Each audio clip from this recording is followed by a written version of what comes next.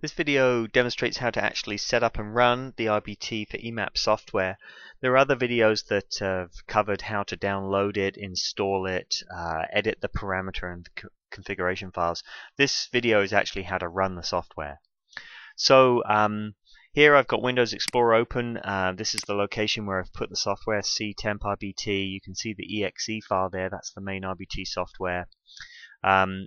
And I've also got myself an input file here that I've edited here in a text editor with all of my data.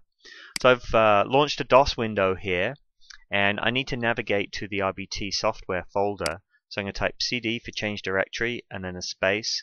A little trick here, you can actually drag the icon out of Windows Explorer into a DOS prompt and it'll put the path there for you. So there you go, I've navigated to the software path. And then I just type the name of the executable, so RBT and then a space, and then I can actually drag the input file and put it on the command line. If you have any spaces in your input file path, you'll need to wrap just the path in double quotes.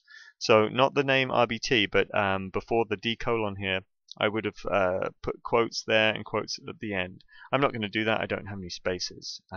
So I'm going to go ahead and hit enter. First thing that happens is the RBT is up and running and it's trying to bond to my Esri product on this machine, and ironically this is one of the slower processes that the RBT has to do. It's looking in the RBT config file and it's finding what license I want it to bind to, and then going out and trying to find it.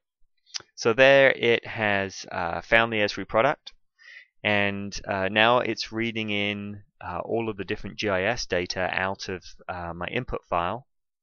It's creating a file geodatabase to put the artifacts out to, and now it's started to detrend. So I'm not going to keep the video up here while the whole RBT software runs, but basically that's how you set it up and run it.